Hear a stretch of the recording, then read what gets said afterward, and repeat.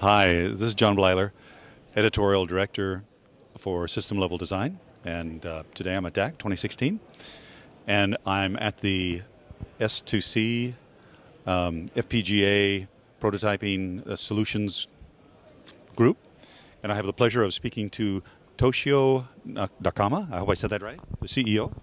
Yes, hi John, it's my pleasure to talk to you. Thank you. My pleasure as well. Let's get started. Most of us have used FPGAs at one time, especially prototyping if we're doing any kind of ASIC.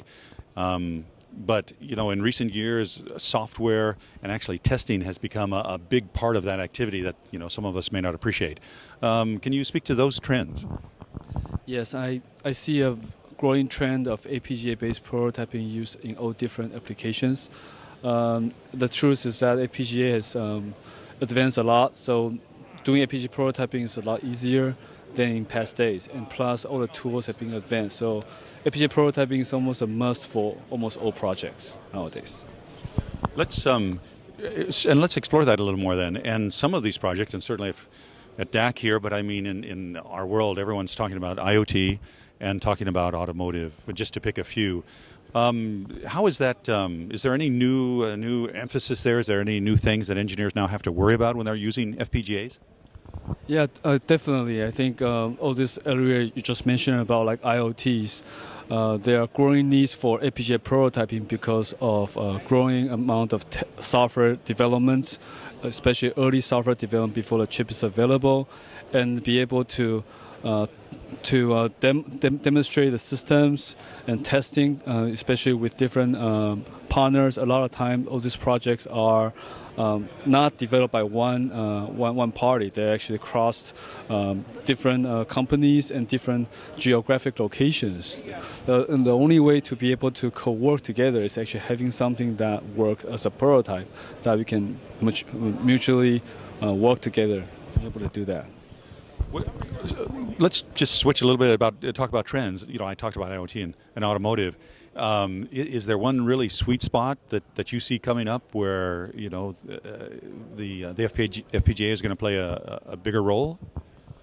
Yeah, I think there are a whole range of applications that would be good. For example, it's like automotive that needs very strict functional safety requirements, needs lots of testings and thorough testing. And a lot of time, right now, the software guys are developing using software models. It's like C models, but they are not 100% accurate, and then maybe also slow for development. So a lot of customers are using FPGA prototyping to have accurate model for software development guys, and those are the sweet spots.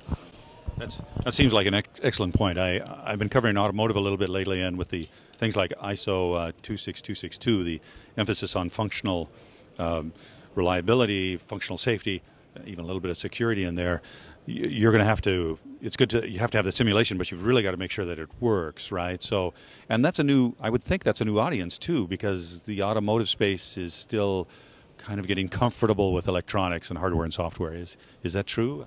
Yes, totally true. I mean, the amount of software guys are increasing. It used to be like 7 to 1, but I think nowadays, like for automotive, you have one company doing a chip, and you have many companies actually supplying the firmware, software, and systems for that chip. So definitely, yes. Okay, Toshio, what do we have going on here? Okay, so here we have a system that consists of 3 FPGA boards, so we can prototype a bigger design. Of course, this can scale up.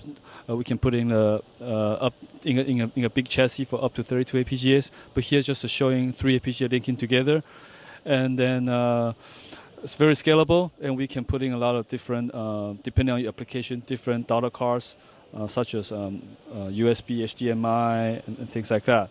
And then we also have the software to map your design, partition the design to put in into systems, including inserting pin multiplexing technology. Because when you partition the design, you have limited number of I/Os, and we supply all the software and technology to enable you to map the whole design here.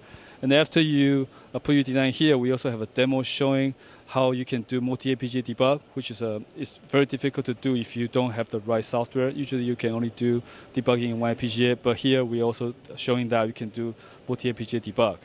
And then for this demo, we actually, the data input is from the PC. We send it through PCIe video streams. We are actually running at very high speed, 1 gigahertz throughput. The data coming in, we do some processing, and then send the image out to the PC. And that we also have a product called Porter Bridge, which links the prototype to your simulation environment or to your test bench, such as C, or System C.